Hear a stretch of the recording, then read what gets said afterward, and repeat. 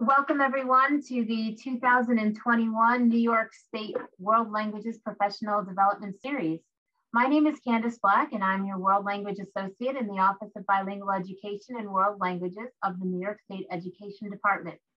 In this workshop entitled Understanding New York State World Language Themes and Topics, we will explore ways to develop rich and culturally contextualized unit themes that are built from New York State World Language themes and topics.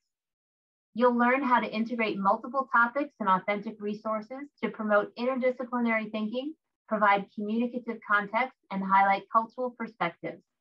Presenters will discuss alignment of key language functions and text types to target proficiency checkpoints while sharing approaches and processes they prefer in preparing to craft thematic units. A few housekeeping details before we get started. We have over 200 pre-registered attendees today, so we ask that you remain muted and that you reserve use of the chat for questions for the presenters or for when they ask you specifically to use this feature. If you get disconnected, just reconnect or call me and I'll assist you. My cell phone number is listed on the confirmation email I sent you yesterday and today. Bill Heller has very generously put in the link to the handouts folder for today's workshop in the chat multiple times. It will continue to be added during the workshop, but we recommend that you grab that and you be able to access those items. It'll also be included in the follow-up email that's sent to you later today or early tomorrow. Within 24 hours of the event, those of you who have attended will receive either a certificate of attendance or a certificate documenting CTLE, depending on what type of information you provided when you registered. As you know, this workshop is being recorded. The video will be uploaded to the World Languages Professional Learning website within about a week of this event. And those who were unable to attend this live webinar will be able to earn CTLE credit by viewing the video and answering 7 out of 10 questions correctly on a post-assessment. Before I introduce our presenters, I'd like to thank the following individuals for their help in assisting with this workshop: Eris Thompson, Barbara Patterson, Kimberly Harder, Louisa Mota, and Yunxiao Zhang. Our workshop presenters today are Bill Heller, Dr. Lori Langer de Ramirez, and Dr. Joanne O'Toole. Without further ado, it is my pleasure to invite Bill, Lori, and Joanne to begin this workshop. So thank you everyone for being here today. So I want to bring your attention to this slide. Mark your calendar. This is just one of many webinars and part of a larger professional learning series that began this past year and that will be continuing. And so you can see that we have numerous sessions lined up for the rest of the current academic year or semester. I'm at the college level. For those of you who are here today who are additionally registered for the workshop sessions next week on Tuesday, Wednesday, Thursday, please know that content from today's session will be what we're working with when we come together next week. So prepare to reflect on those ideas before we meet. From talking about themes and standards today, we're going to be talking about unit planning in a very robust way. You can see a primary part 1 session with Bill, Lori, and I, and then we're bringing in 3 outside speakers, each of whom will have a particular area of expertise, checkpoints A, B, and C, but who will also have other ideas to share that may be applicable at other checkpoints. We invite you to register for each of these, and you'll be able to register on the OBE WL Professional Learning webpage. So again, today our focus is on understanding New York State World Language themes and topics. And we just have a few symbols today. The idea that your microphone is muted, we thank you for that. When you see a folder symbol on the slide, that will indicate that content is in our Google folder that Bill has linked in the chat, and that, again, Candy has indicated will come in an email to you tomorrow. And then we will invite you to enter into the chat. But today, because we have so much content, it will really only be at the end of the session. And again, we just really thank you for limiting what you put in the chat so that people aren't distracted by the chat and can attend to the contents of today's session. We have three primary goals, and they are: I can recognize various starting points and processes to create a rich, meaningful, and relevant context for thematic units. I can understand the 4 themes and 17 topics that accompany the New York State Learning Standards for World Languages as a source of context and content for thematic units. And finally, I can evaluate unit themes based on specific criteria. So here we go. And where we're going to start is by answering the question, what do the standards say about themes and topics? So there happens to be key wording in each one of the 5 revised New York State World Language Standards that point to the importance of context, meaning the purpose and the role of the themes and topics. So when we look at the World Language Communication Standards, we will see, that our anchor standard has the words a variety of contexts. Standard 1, a variety of topics. Standard 2 uses the word information, and Standard 3 returns to the wording a variety of topics. Our culture standards, it shows up a little bit differently, but we see in Standard 4, the culture studied, and Standard 5, the culture studied in their own. Again, the context around which our students will communicate. So what is meant by context, and why does it even matter? Well, Glisson and Donato define context as the frame around the contents of communication. And context creates a clearly defined purpose for communication and accurate understandings and interpretations of speech acts. Context is established at the start of instructional planning, and in your instructional planning, you carry it out, not only in those lessons, but throughout the assessments and all of the learning experiences. So what has been and what is the New York State guidance on world language themes and topics? Well, we have 2 documents here that offer us that information. 1986, our Modern Language for Communication, and in 2021, our current Themes and Topics document, which we will reference to.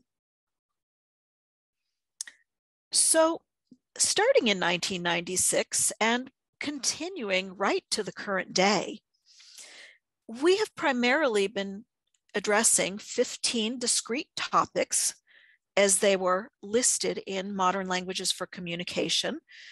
And in many cases, they've been planned and taught as 15 discrete units of instruction, and typically organized by sequencing those discrete subtopics. So we can see one screenshot from page 13 of Modern Languages for Communication, the topic of house and home. And under it, we have types of lodging, and we have rooms and other lodging components. And then within those, another set of lists, the house, the apartment, rental, ownership, and so on and so forth.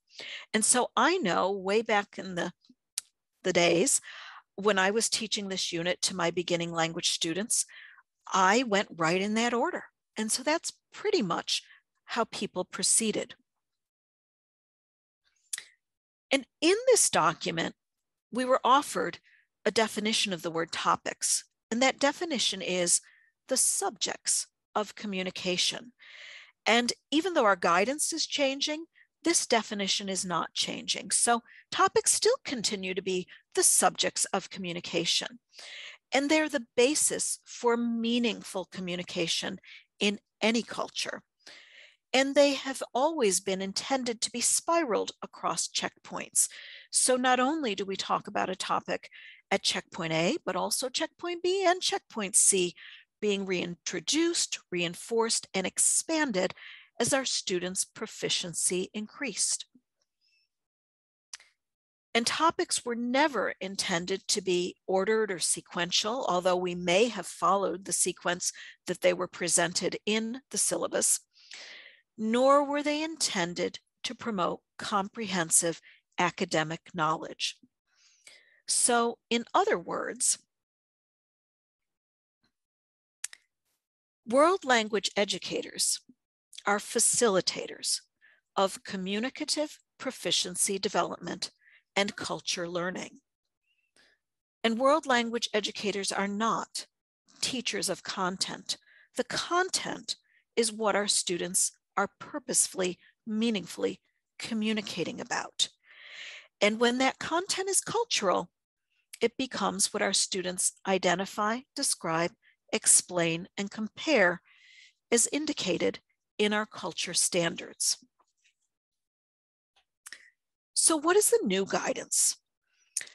Well, the 2021 guidance on New York State World Language Themes and Topics adds a component that we didn't see before, the component of themes. And themes are defined as unifying ideas. We still have topics, and those topics identify the specific foci for teaching and learning within the themes. And the expectation for you as a teacher in your planning is that you're integrating these topics, both within and across themes, so that you can create meaningful context for communication. You can show your students those meaningful relationships among topics. You can promote retention of high frequency topics, those topics that are important in every one of those different contexts, and explore interdisciplinary connections. In other words, it really creates possibilities that weren't possible with the current set of topics. So I want to let you know that our starting point was with themes that already existed in AP and IB programs, and our standards review committees took a look at those and said, which ones should we adopt? Which ones should we keep? Which ones should we revise? Which ones should we create as our own? And so let's take a look at the 4 themes that were chosen by our standards review committees. We have identity and social relationships, contemporary life. We have, my eyesight's not quite so good, science, technology, and the arts, and global awareness and community engagement. The standards review committees then took a look at those 15 existing topics in modern languages for communications and said, what stays? What goes? What couldn't we even think about back then? And then determined the 17 topics and which ones of the themes we would dedicate them to. And so you can see how those themes are distributed, and we'll see them more closely on the next slide. And then the standards review committees decided where these were going to be distributed. And so they spiraled them across 3 proficiency checkpoints.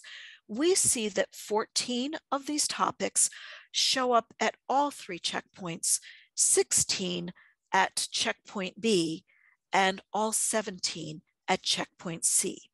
For a closer look, we can see them on this next slide.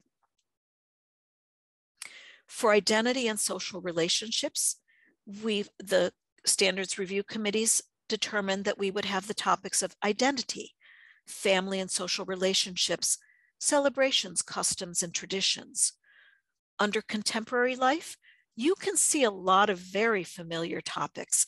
These are mostly the ones that we saw in modern languages for communication, some slightly reworded. Food and meal taking, house and home, school life and education, travel, leisure, communities and neighborhood, shopping, and earning a living. And you'll see that earning a living is not applied at checkpoint A. It doesn't mean you can't teach it at checkpoint A. It just means that if and when we do get our assessments back, we won't be assessing earning a living at checkpoint A. Science, technology, and the arts, health and wellness, a change. It used to be health and welfare. Physical environment, climate, weather, and geography, technology, media, and social media, a topic or a set of topics we couldn't even have imagined in 1986. And the arts. And then, of course, global awareness, community engagement. We have environmental issues and sustainability, also checkpoints B and C, social justice and human rights, checkpoint C.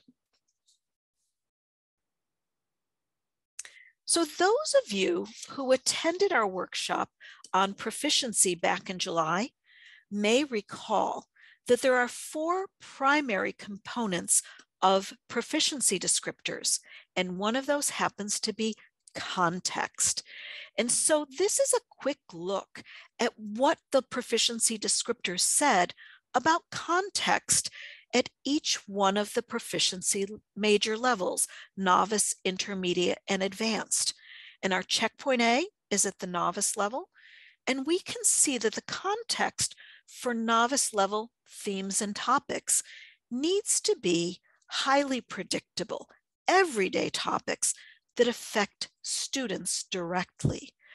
While for our checkpoints B and C, which are at the intermediate contexts, it's about familiar topics related to students' daily lives and straightforward survival situations. But one of our goals is always that proficiency development and reaching into that next proficiency level. So we want to also be thinking for our checkpoint C students in particular, what those advanced contexts are, autobiographical topics, as well as topics of community, national, or international interest, and having them deal with social situations with an unexpected complication. And although we may be thinking about the themes and topics for a given unit of instruction, we can't not keep in mind the larger context, which is our curriculum, and ideally our curriculum at a given checkpoint. So we want to examine, how are we distributing the themes, the 4 themes? How are we distributing the topics that should be integrated and spiraled and revisited across the entire checkpoint? So this image just gives you that idea that we want to make sure that we're revisiting, that we're spiraling across our topics, our themes, across our courses, and across our checkpoints. So how do our new New York State themes and topics align with some of those frequently used curricular frameworks for assessments that you already may be familiar with, as Joanne alluded to earlier? Well, the short answer is very well. Some schools in New York State may be using the 6 themes and 41 topics of College Board's AP Language and Cultures themes and topics as a tool for vertical alignment across the checkpoints. Other schools might be using the 5 themes and 29 topics of the International Baccalaureate or the IB exam as a frameworks for their context. If we compare the 2 frameworks with the 4 themes and 17 topics of the New York State World Language Themes and Topics, we found that they lined up pretty well. In other words, if you use the New York State World Language Themes and Topics as your principal framework for horizontal and vertical curricular alignment, you can be confident that learners will get sufficient foundation for future success in AB and IB assessments at checkpoint C. Similarly, using the AB and IB themes and topics as a basis for vertically aligned curriculum should also prepare students for any checkpoint A and B assessments based on the New York State topics and themes. We can also compare the New York State World Language Themes and Topics to several commercially available proficiency assessments. These 2 particular assessments are report their outcomes in terms of actual proficiency levels. One such test is the APPLE, or the Actual Assessment of Performance Toward Proficiency in Languages, administered by the Language Testing International. The APPLE identifies 20 distinct topics. Another widely used commercial test is the Standards-Based Measurement of Proficiency, or the STAMP test, created by the University of Oregon and administered by Avant Assessment. The STAMP test identifies 31 topics spiraled across 3 major proficiency levels. And again, as with AP and IB, when compared side by side, curricula designed around the 4 themes and 17 topics of the New York State World Language Themes and Topics will provide a solid foundation for success on the Apple and STAMP assessments, if your school chooses to administer those. The complete comparison document is found in the handouts folder for this presentation. So you're probably wondering, so where do I even start? And so we're going to share with you some potential starting places. Please know this is not a fully inclusive list of all starting places, but we do want you to know that there's not one right starting place. So let's take a look at some of these. The first one that I propose is proficiency. Remember, we just looked at what the contexts are identified in the proficiency guidelines for the different proficiency checkpoints. And so, for example, I might be considering a checkpoint A unit, which again, novice learners. And I remember, oh, the context needs to be something highly predictable, an everyday topic that affects students directly. So I might determine that my unit is going to be about going to school.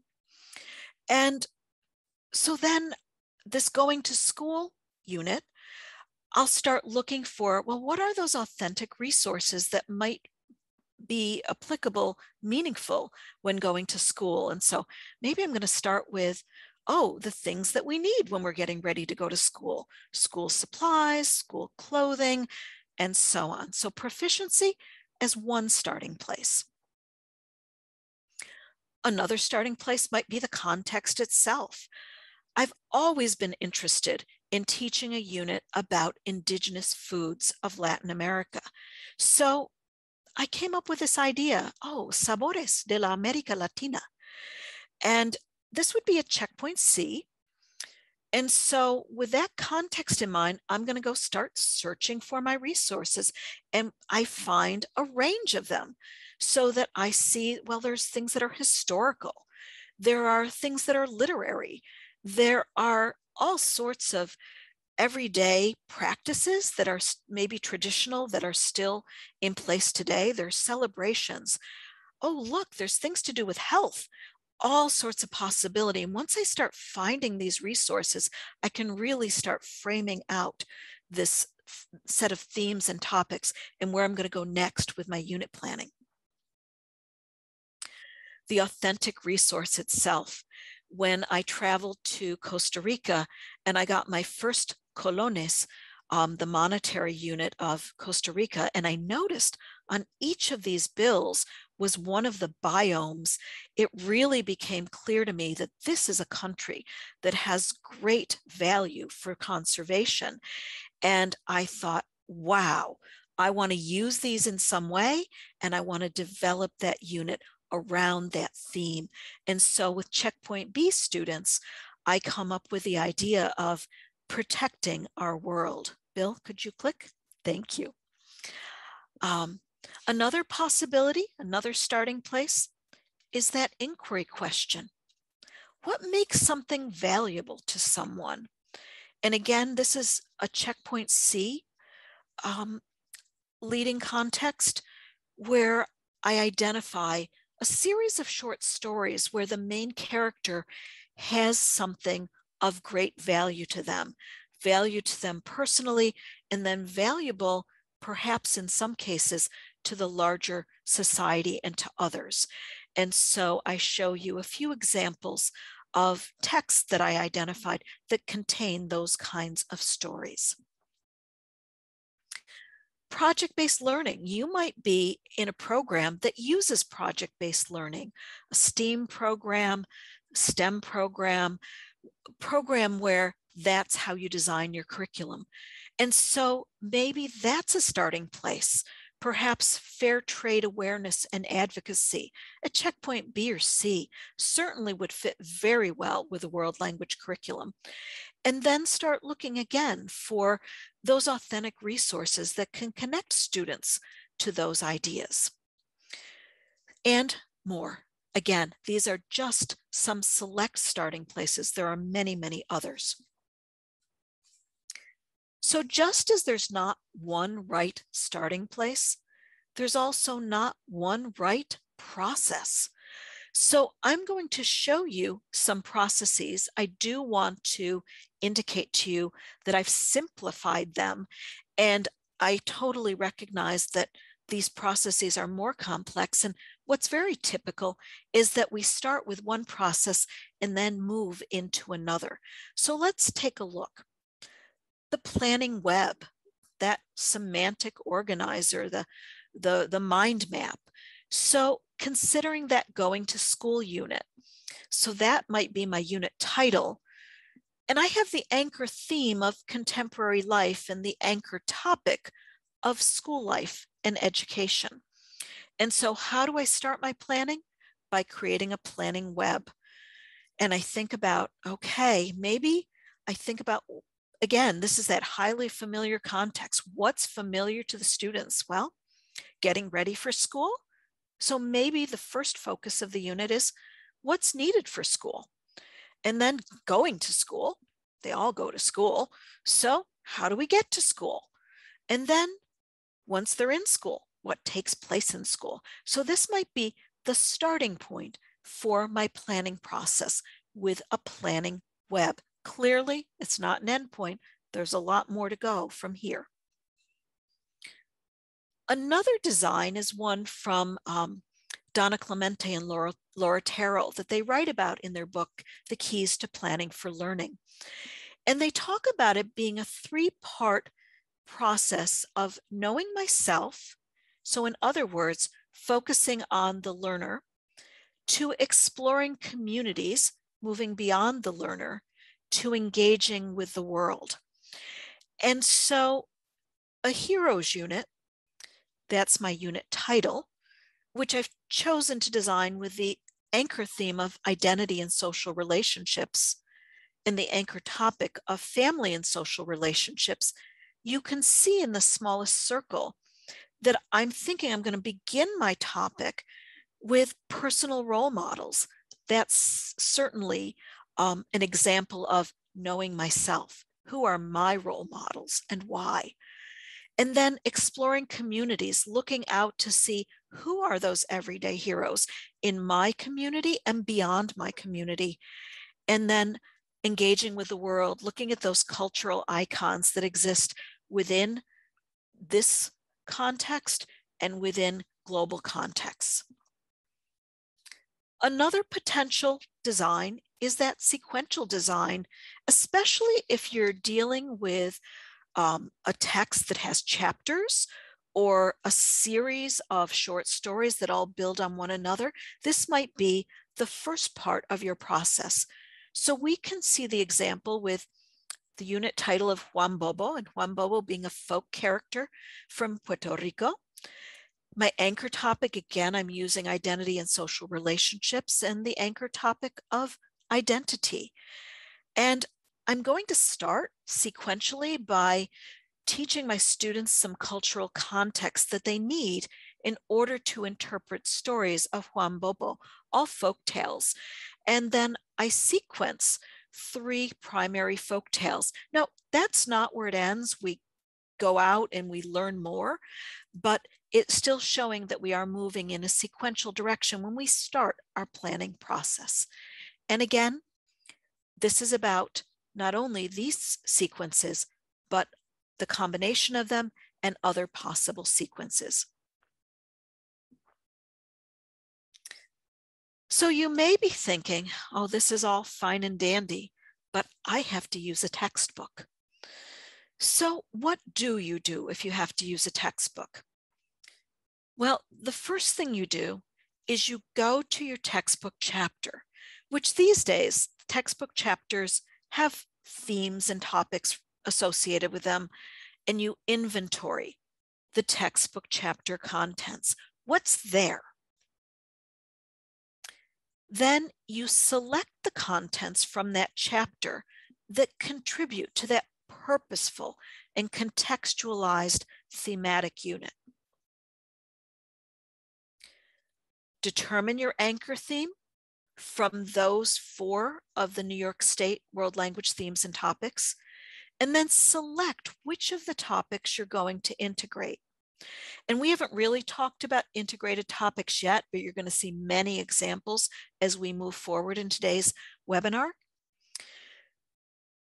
And those integrated themes and topics may or may not be identical to the ones presented in the textbook. And once you've figured out what you have and what the theme and topics are going to be, then you want to enhance those by going out and finding the authentic resources and designing standards-based learning tasks that will really support the unit theme you determined.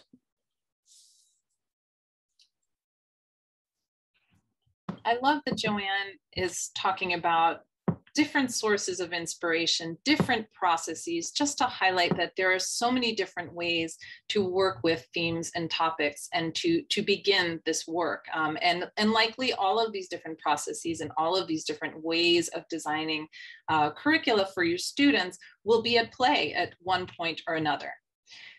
As I design curriculum for my students, I like to look at this, this document, which comes from Helena Curtin's fantastic book, Languages and Learners, Making the Match. It's a mindset for curriculum design. So these are themes that I like to keep in the back of my mind when I'm looking for materials, when I'm looking for inspiration, when I'm looking for fodder for creating these curricular units for our students. So she suggests that you would look for themes and topics that are culturally focused, so that, of course, they lead with a cultural theme. They are communicatively purposeful, so they build towards proficiency for students. They are intrinsically interesting, in other words, relevant to the learners that you have in front of you. They are cognitively engaging, so they have a thematic focus, and they're standards-based, reflecting goals for learning languages.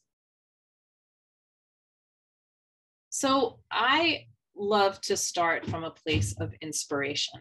Oftentimes I will see something, as Joanne mentioned, she saw those colones and they inspired her to design an entire unit.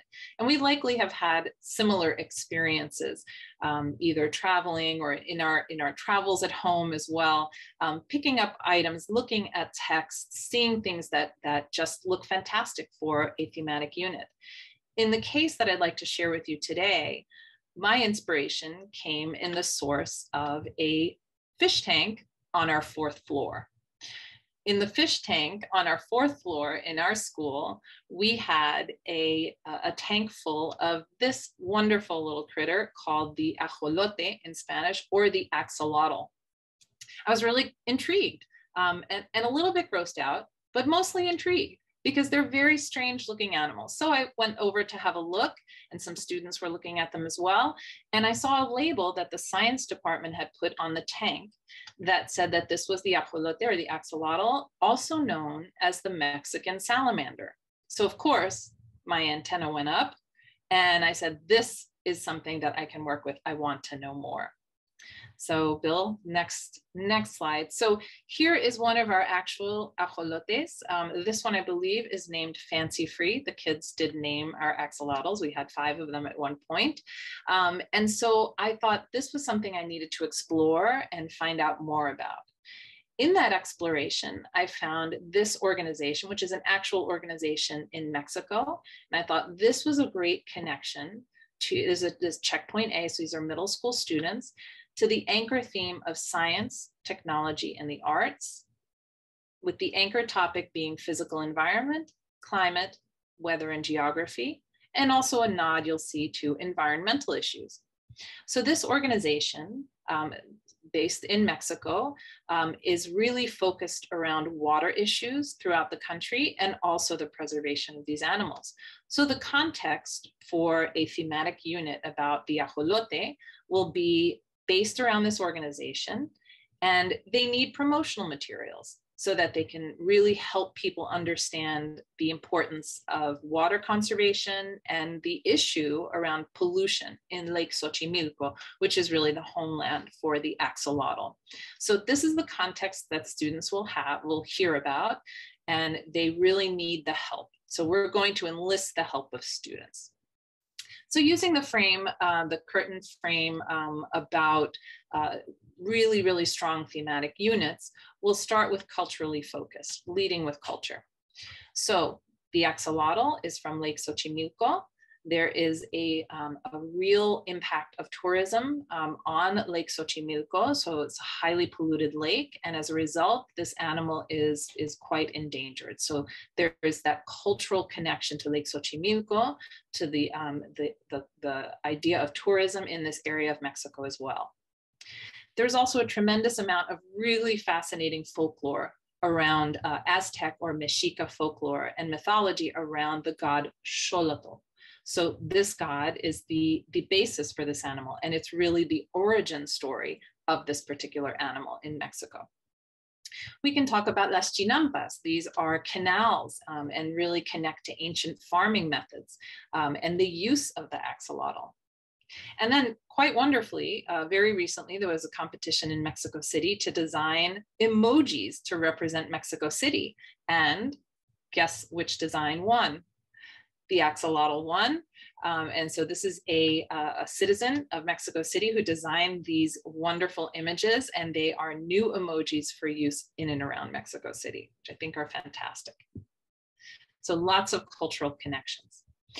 The ajolote is also really lends itself, our unit around the axolotl lends itself to being communicatively purposeful, right? There's context and there's cause. My middle school students love to fight for a cause. And so they want to help these creatures. They want to fight for them, and they want to educate their classmates as to, and the adults in the building as to why they are important. The communication in these tasks in this unit are to an authentic audience, not just to the teachers. So often we ask students to create things and turn it into us, and then we give it back to them. But this really provides an authentic audience. They are teaching their classmates, they're teaching the school by creating posters that will help support the animals. The one you see on the left is a poster that my students did with spray paint and with beautiful images, and I thought they were fantastic. And then, of course, authentic materials provide information and cultural connections as well. There are lots of infographics about the ajolote, right? And so you see two examples here. You will notice that this is a checkpoint A thematic unit that I'm creating. And yet this particular image, this particular infographic, both of them really, are quite challenging in terms of proficiency for checkpoint A or novice students.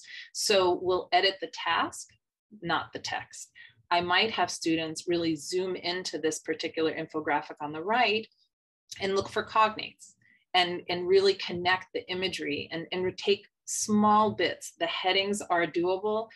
They might look at the coloración, so the coloring of the axolotls. They might look at the regenerative properties, which is a cognate for them. So we're really looking at pieces of the infographic and helping that, using that to help support their understanding.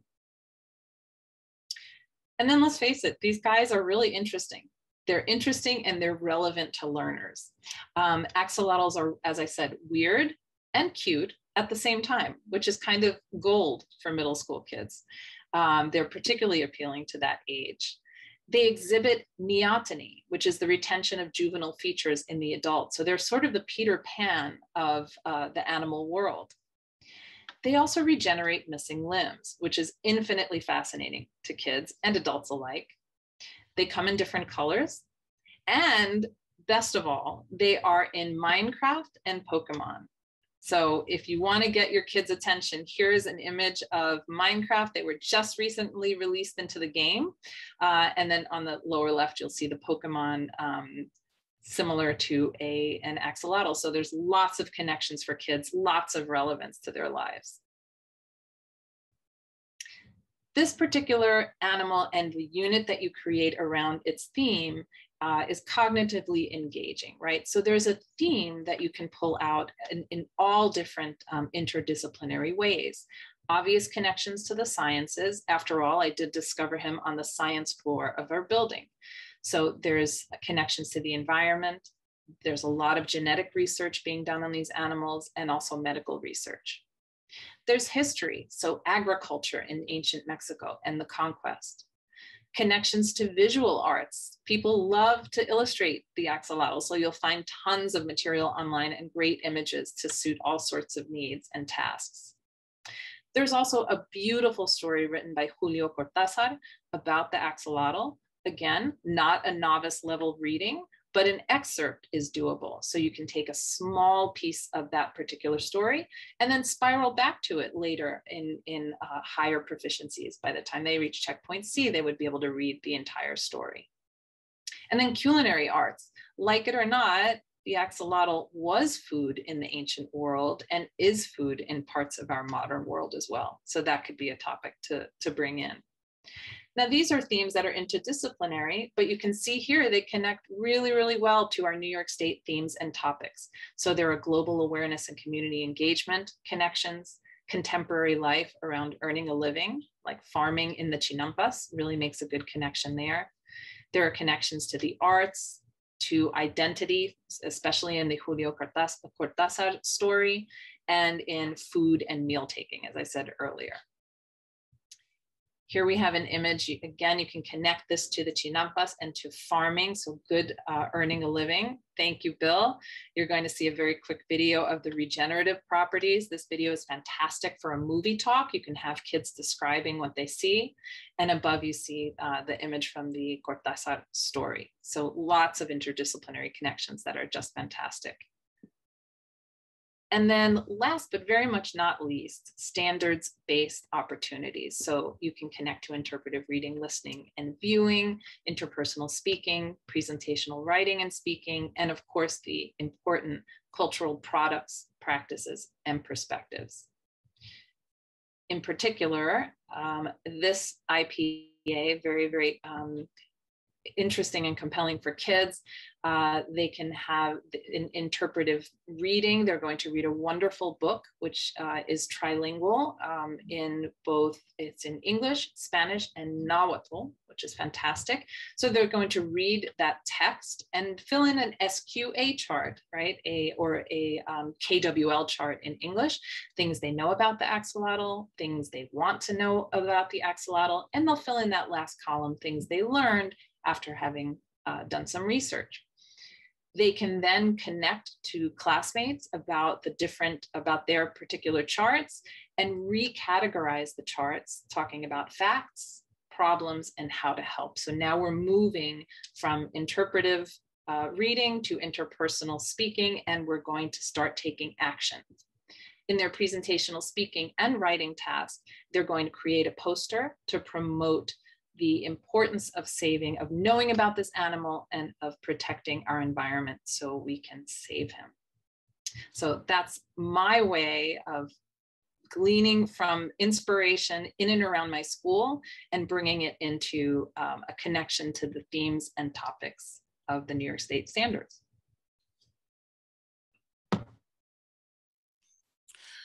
So another point of departure for developing unit themes can be found in the language functions embedded in the New York State World Language Standards.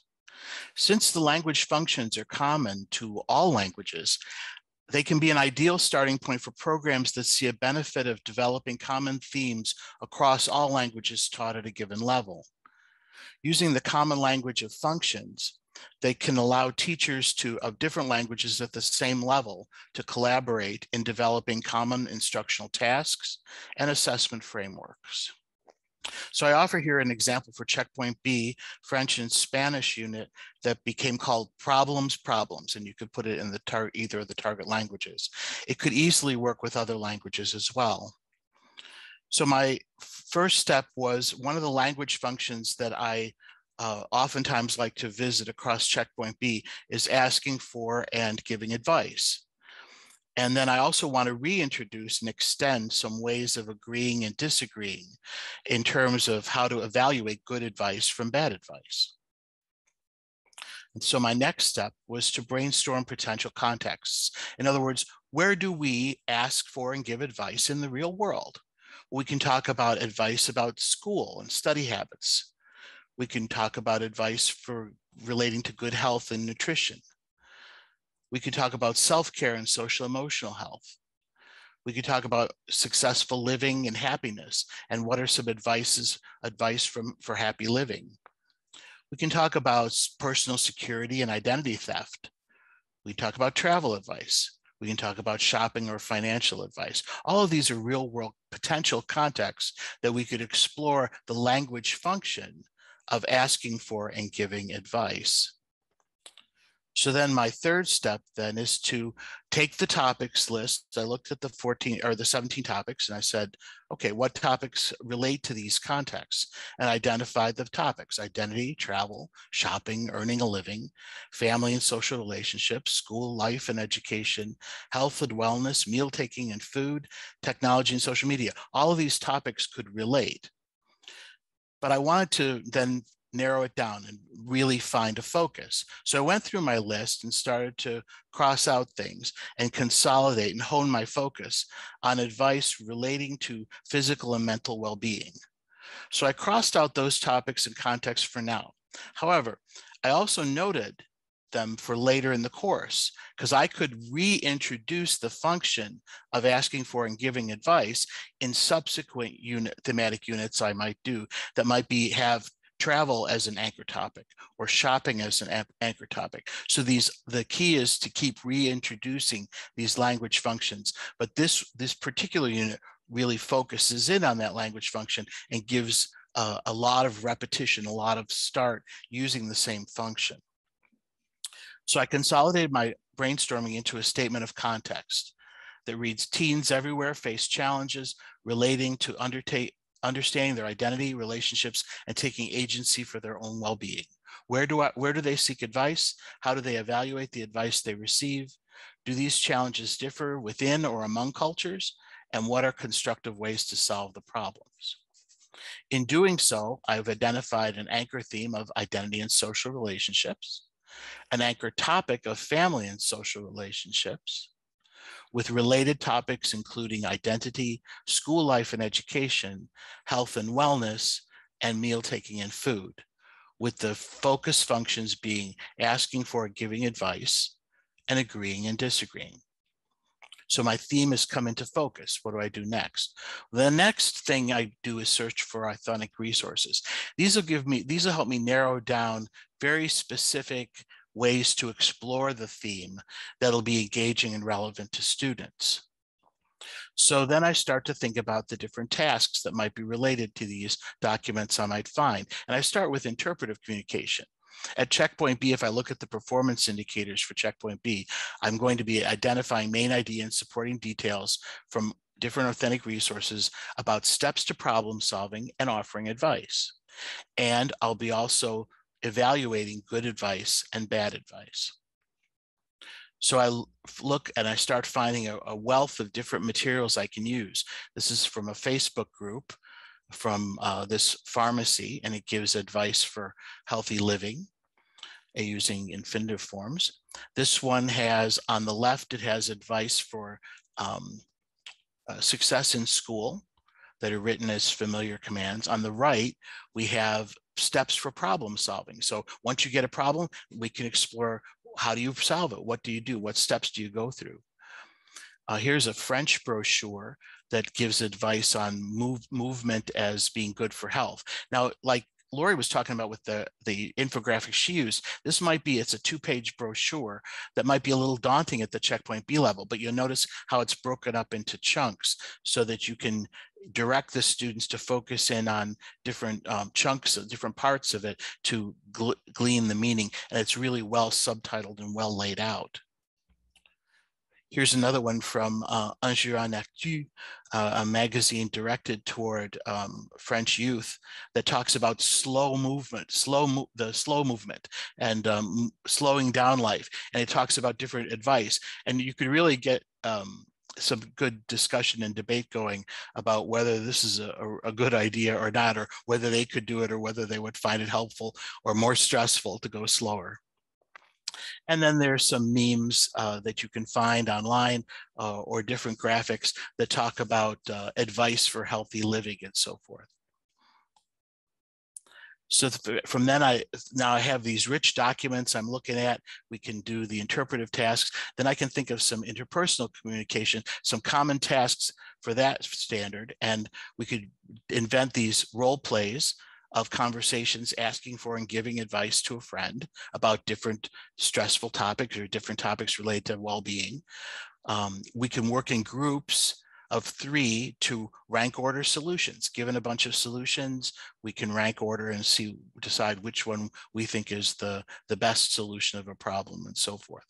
And then presentational tasks that commonly might include creating short videos for a YouTube channel called Querida Carlota, Querido Carlos, or Cher Charles, Cher Charlotte, responding to emails from followers seeking advice, like the old advice columns.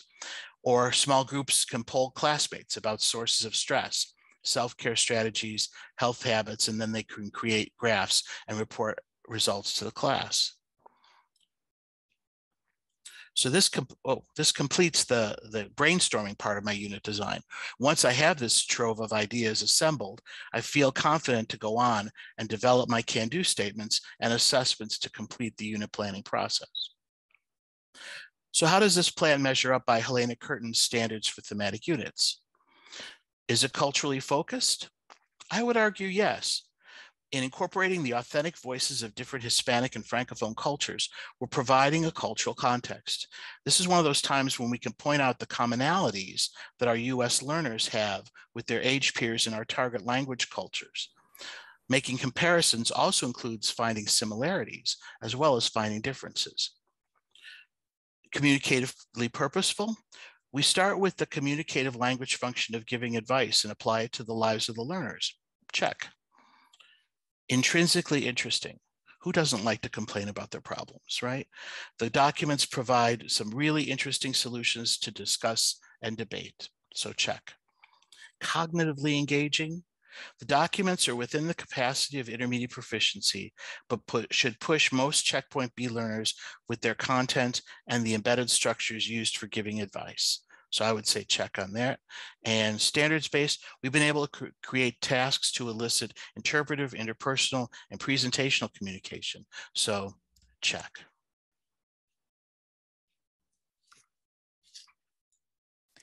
So for a Checkpoint C example, I'm going to return to an example that I teased you with earlier and using context as the starting place. So in this example, I'm going to show you how I spiraled a familiar topic, but with an eye towards advanced proficiency development. And that topic is food. And want to talk about intrinsically interesting? Everybody loves food. Culturally focused, I already decided that this was going to be not just food, but the foods that are indigenous to Latin America. So that brings the culture to bear.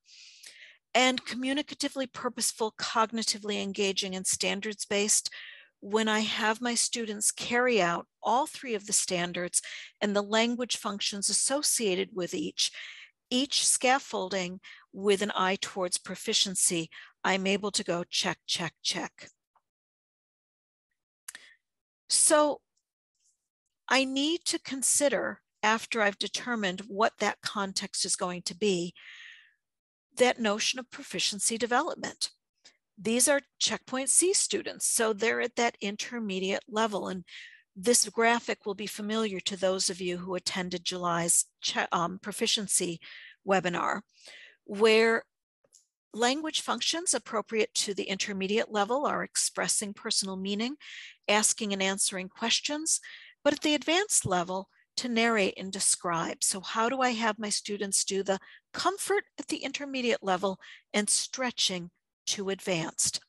Context we've already looked at, from familiar topics related to daily life, and how do I now move that into the advanced topics or contexts of autobiographical topics and topics of community, national, and international interest.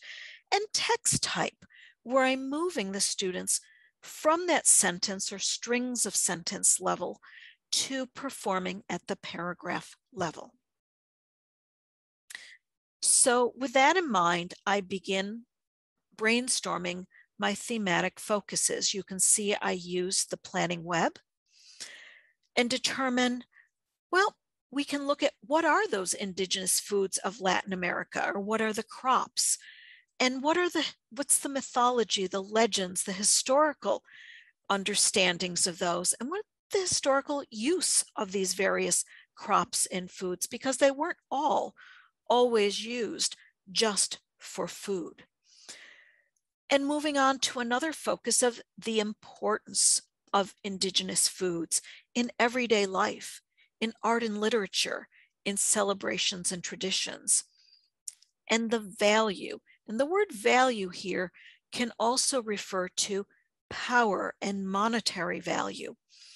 So the notion of these crops moving from Latin America to the rest of the world as being a source of wealth for the colonizers and from a source of oppression to fair trade.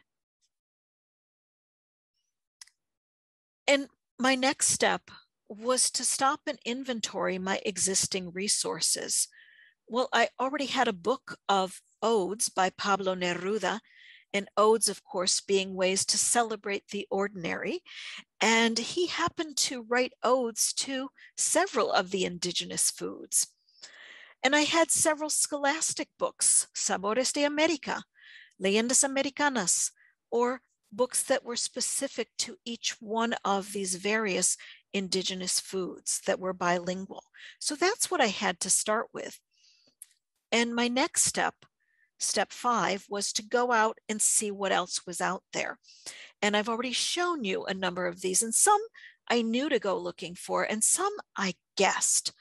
I got the idea that, you know what, if these foods are so important, what are the chances that there are celebrations around them? Well, lo and behold, May 30th is National Potato Day in Peru. And I found all sorts of incredible celebrations and practices related to health, just a real wealth that reinforced which of those subtopics I was going to keep and which ones maybe I wasn't going to keep. And so I finalized from here that anchor theme, anchor topic, integrated topics, inquiry questions, and key language functions. So I already had my unit title, Sabores de la America Latina. And then I settled on my anchor theme, contemporary life, anchor topic of food and meal taking. I was able to integrate celebrations, customs and traditions, health and wellness, the arts, social justice, and human rights. And my inquiry questions became, what role does food play in people's lives? How does food impact people's lives? And of course, my key language functions, remembering that interpretively, we have 3 language functions: understand, interpret, and analyze. And certainly understand is at the heart and soul of interpret and analyze, but interpret and analyze are pushing us to that next proficiency level. Exchanging information, expressing opinions, describing, and persuading. And then with those ideas in mind, I developed my unit can-do statements. Again, pushing proficiency development. Interpretively, I can infer the importance of indigenous foods in ancient Latin American civilizations from legends about indigenous foods. I can analyze authentic resources on modern day practices related to indigenous foods for their underlying cultural perspectives. Interpersonally, I can ask and answer questions about indigenous foods of Latin America, and I can exchange opinions about commercial practices over time related to indigenous foods of Latin America. And presentationally, I can describe indigenous foods of Latin America and their importance to individuals, cultures, and the world. And finally, I can persuade others with evidence of the importance of free trade principles and practices.